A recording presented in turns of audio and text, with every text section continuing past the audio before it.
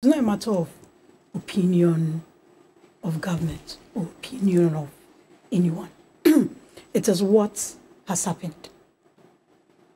But the Speaker has spoken.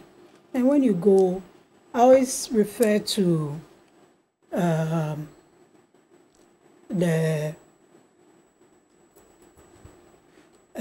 parliamentary website.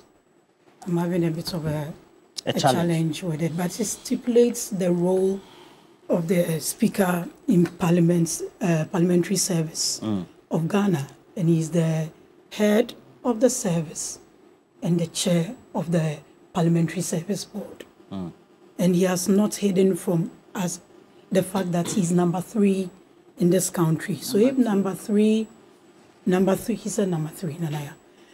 If number 3 has spoken, he's the leader of Parliament. But all I can say is, in all that he's done in the past few weeks, in all the decisions he's taken in the past few weeks, he's made reference to precedents.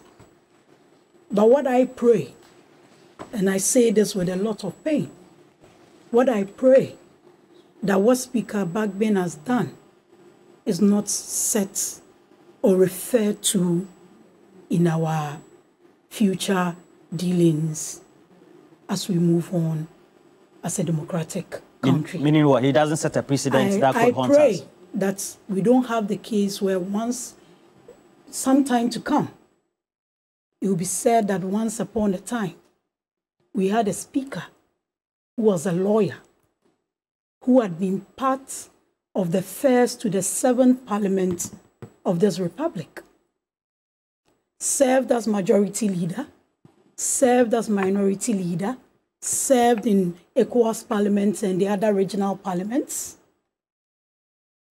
being chair of committees, was health minister, was works and housing minister, at a point was a member of the 3 wise men under the former President John Mahama's government.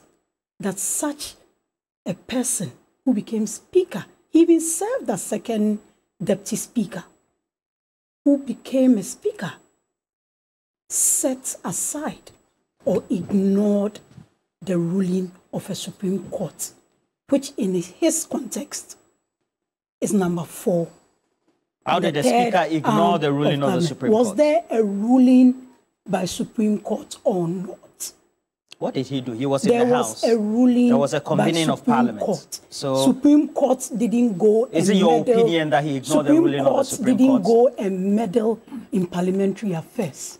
A case was taken to Supreme Court, a court of competent jurisdiction, the 3rd arm of government. How did you come to that conclusion that the Speaker of Ghana's Parliament ignored the ruling of the Supreme Court? What I pray is that what Speaker has set now is never referred to as a precedent in this country.